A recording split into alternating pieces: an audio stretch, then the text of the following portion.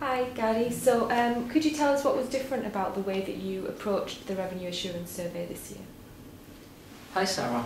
I think that the important thing in the revenue assurance survey this year is that it's based on questions asked by operators. So first we ask operators, what are the questions that you have in mind regarding revenue assurance for which you cannot find answers in other surveys? So that was the starting point. And really this enabled a lot of operators to be really active in creating this survey and then in promoting this survey to their colleagues because they wanted to see the answers.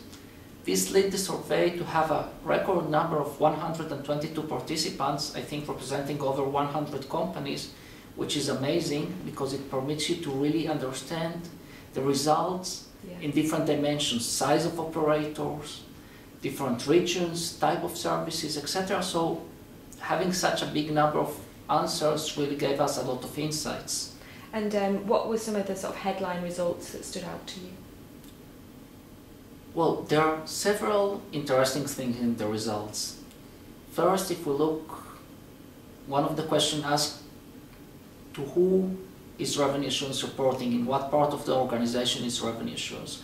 When revenue assurance started around 10 years ago, well, it didn't start there, but it started to get momentum there. So in many places you see revenue assurance under IT, under networks. In this survey, 100 different companies, nobody was under IT, nobody was under a network. You see a large majority under the CFO organization. So this is, if you look from a historical point of view, a really big change.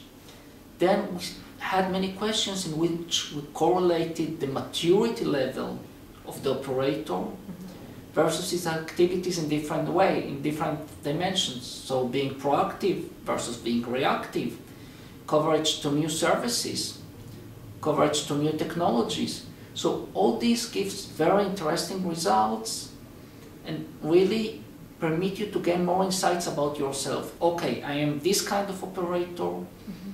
This is my maturity, how I compare with other peers, what are my aspirations, and how these other more mature operators are operating, what are activities they are doing in revenue assurance. So a lot of material, not just to read, but to take action items upon it. Okay, and so any revenue assurance professionals out there, how would you urge them to use the results, or what should they do practically?